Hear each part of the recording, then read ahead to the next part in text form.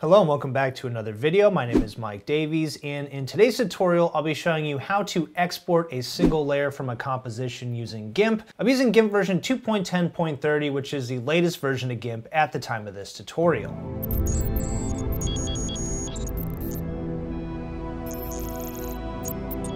Before I get into that, guys, don't forget to check out my website at daviesmediadesign.com. You can enroll in my GIMP 2.10 Masterclass from beginner to pro photo editing on Udemy, and you can get more by becoming a DMD Premium member, and I'll include a link to this as well as all the relevant links from this tutorial in the description of the video. I do have a help article version of this tutorial up on daviesmediadesign.com. It's available in 30+ languages, so definitely check that out. So here is the composition I'll be using for today's tutorial. This is a .xcf image. You can see that up here with the file extension.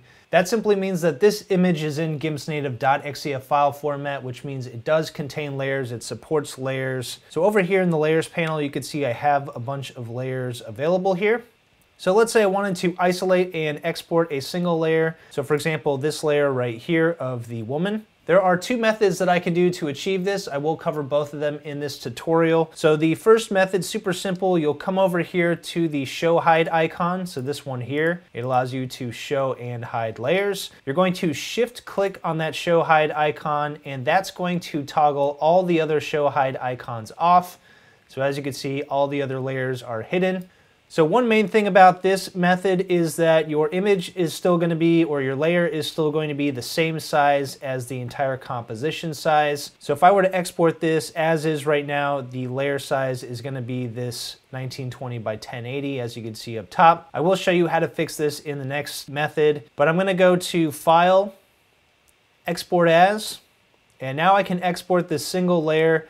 And because there's no background here, I can save this with a file format that supports having a transparency as a background. So for example, .png. If I save it as a .jpeg, it'll automatically add a background to this. I believe it's going to use the current background color over here, which is white.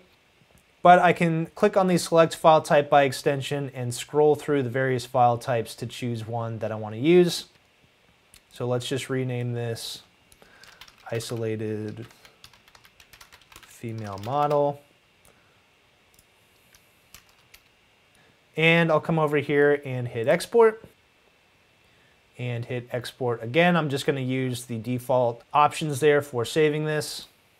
All right, so that's the first method. If I come over here and shift click on the eye icon, it's going to show all the other layers again. So let's go through the second method. I'm going to click on this photo here of the male model. So for this method, I can drag and drop my layer over here over the tools. It can pretty much be anywhere over the toolbox here in GIMP. I have my toolbox set to a single column here. So I'm just going to release, and that is going to open up my layer as a separate composition now. You're going to see that my layer mask here that was on my male model is going to remain intact. So if I come over here, control click on the layer mask, this is actually the original image. So I could export this image like that, but I'm going to control click on this again to enable the layer mask once again so we can see what it's masking out. I do have an entire tutorial on layers and layer masks if you want to learn more about how layer masks work. But let's say, as I mentioned in the first method, that I wanted to crop out all this excess transparency. The easiest way to do that is to just go to Image, Crop to Content, and that's going to crop everything down until the program recognizes the first pixel on the layer.